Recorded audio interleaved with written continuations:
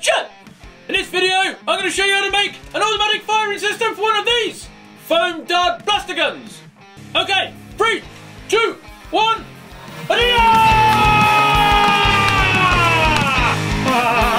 Now, this is a project from my book, and there's more information on that in the description. But materials of which you are going to need to create this wonderful project are wood. 2 different sizes would be ideal. Some screws. 12-volt linear actuator. I'll explain where you get those when we come to that bit. Some cable. Some M4 threaded bar, and with some nuts and washers and bits and bobs. Some little cable block connectors. Jubilee clip or zip ties. Some tape, some string, a little red switch or a switch of some sort, and then we need some batteries and some battery holders. Right, let's get cracking. Okay, now first thing we need to do is make a base. Now you can make the base out of any piece of wood you like, but I'm going to use these little strips of wood because these are the easiest things for most people to buy. Sheets of ply are obviously quite difficult to cut around, so we're going to go with this. Now what we're going to do, we're going to do 2 lengths, 30 centimetres, and 3 lengths, 20 centimetres. Right, so we've got our 2 30 centimetre bits and our 3 20 centimetre bits. Now we screw them together to make the base.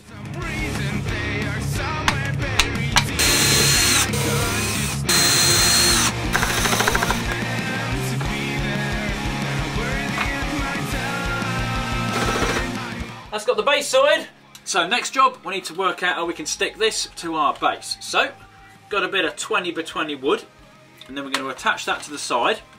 Now it needs to stick out over the back to house our little servo solenoid unit thingy. Now depending on what model of these you've got, you might be able to mount that somewhere else. But for this to be a more universal how-to, I found that hanging out the back seems to work with all models. Now to attach this piece of wood, I found the best way is either Jubilee clips or zip ties. Now depending on again what model you've got, depending on how wobbly the gun is, depending on how well this sits, and what you might have to do is get like a little piece of screw with some washers or something and just screw it in to the right distance just to make sure this sits flat up against it. So let's get that fixed on, show you to do that.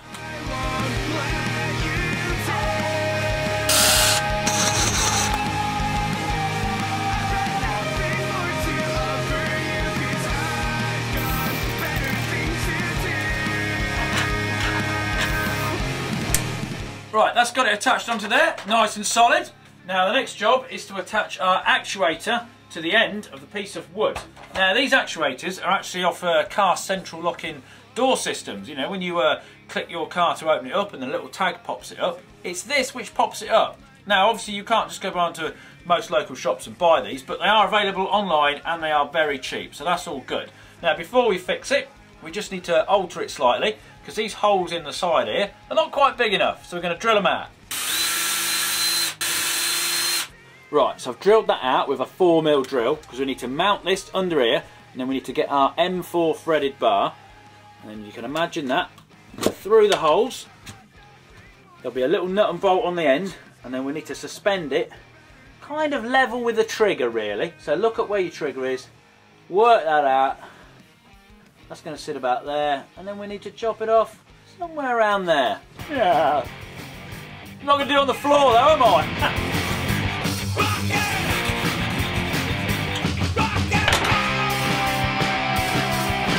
John and Billy like brothers walk right into town, cut their hair, ditch their flares, got the girls all falling down, and the skins before them. They knew it all, didn't know what's in store for them. 30 years or more, 30 years or more. Don and Billy got girls, you know, walk right into town, legs to their bed. Right, that's got that fixed on there, very tightly, nicely. Now the balance point of this is pretty much just on the handle, so that's where we want to put a piece of wood down here which holds it up in the air. Now that piece of wood wants to be long enough so when the magazine cartridge is in, it sticks out below it, so we can kind of, you know, we can tweak the angle slightly to wherever we want it. If it was too short, then the end of the magazine would end up bashing on the base, so we don't want that. So we're going to fix that up on there, and then we can screw that down onto the base, and then we're kind of there in terms of holding it where it wants to be, and then we've just got to wire up our little actuator. Righty-ho!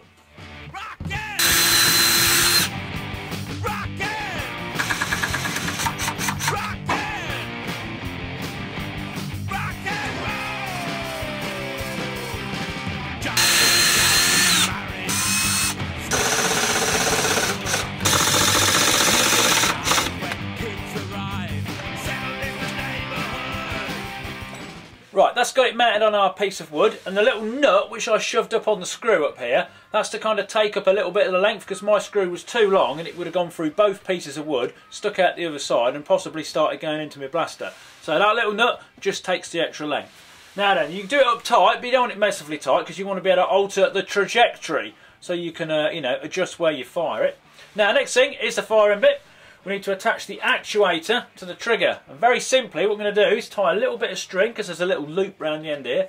It's going to go over the trigger, come back again, and then we can either tie it back onto that end piece or one of these little threaded bits here. It doesn't really matter, as long as so when we put some current through this, it pulls it back and it pulls a bit of string and fires the darts. Right, it's exciting.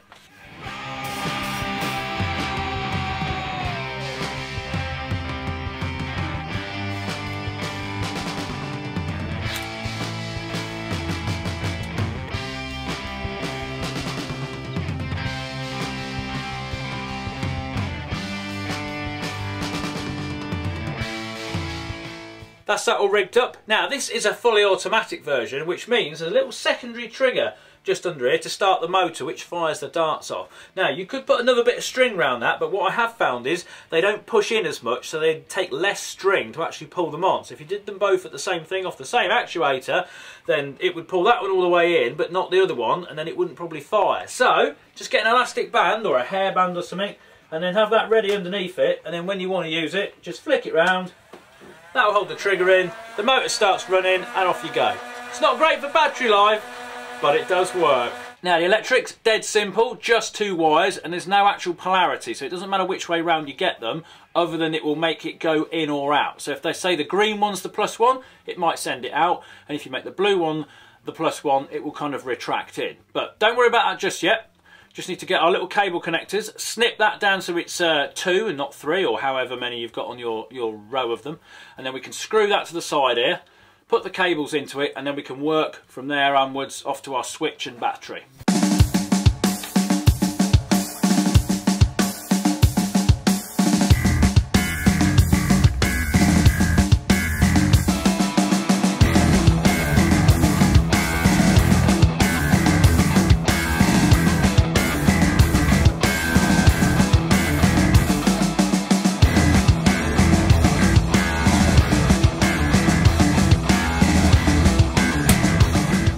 So to connect this up, if you can find yourself a 12-volt battery, you'll only need one. But these are a little bit pricey, so always thinking of the pennies, we're going to try and do it with 2 9-volts. Now obviously 9-volt is not 12-volt, and one 9-volt battery will not operate this, so we need to use 2.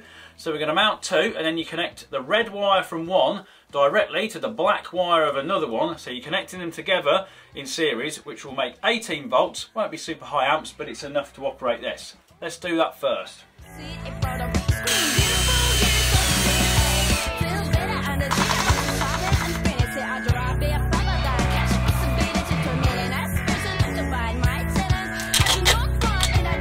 Put a bit of tape on there, give a bit of protection. Right, now to wire it up is very simple. The best way I think I can describe this or explain it, you've got a big long bit of cable, you're going to have 2 ends. Now I've got 2 core cable here, so there's 2 wires.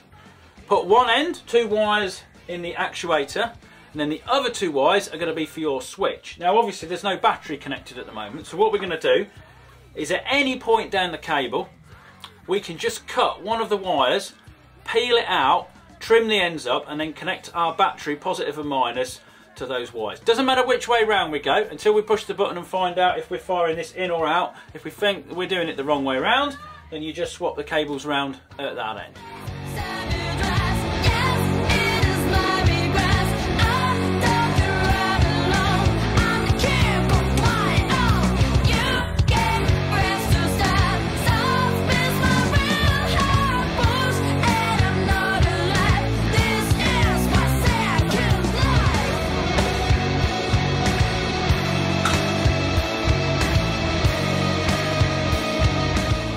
Right, that's got it all wired up. Now put this bit of tape over here, just kind of keep the cables together. Normally I don't like tape, but I'm willing to accept it in this circumstance. Now the last bit, which is the switch at the end. Now you could just touch the wires together, that would work, but that's not very rock and roll, is it? No. So, I've got one of these little switches from an electronics store. Now you want a momentary switch, so it only works when it's depressed. Depressed. It's not depressed though, is it? It's, you know, when it's pressed, Colin. Now, these actually take spade connections, which is like a little plastic piece which you put over and then you can crimp on it with a special tool. Now, if you haven't got that special tool, there's always a little hole normally in the connections, and you can just put the wire through that hole and then just coil it round. Wrap it round itself. It's not ideal, it's not the most perfect electrical connection, but for what we're doing here, it should be fine. So if we do that on both of them, like so, and then all we need to do now is to put it in something, because, you know, doesn't look very professional, does it? Okay, budget blown. Toilet roll, scissors, slit up there, and then we're just gonna wrap it round our switch, because ideally we'd like to put this in a piece of pipe, but of course not everyone has the perfect piece of pipe laying around in their house. However, you do all have a toilet roll, so wang that round there, and then you have to kind of coil it up like so, nice and tight. We'll get a bit of tape. I'm going to tape it in. It's not pretty, but it does function. Perfect. Now let's just give it a paint job. I'm going to give it a test with the boys.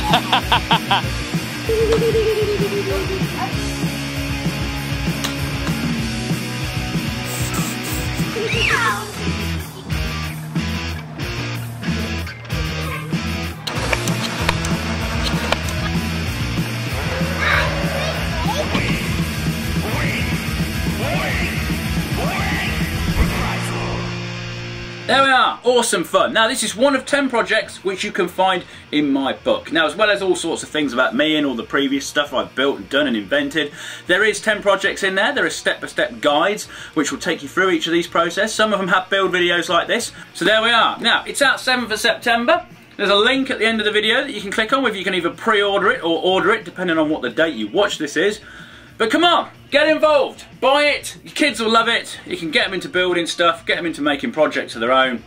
Excellent, what more do you want? See you in the next video.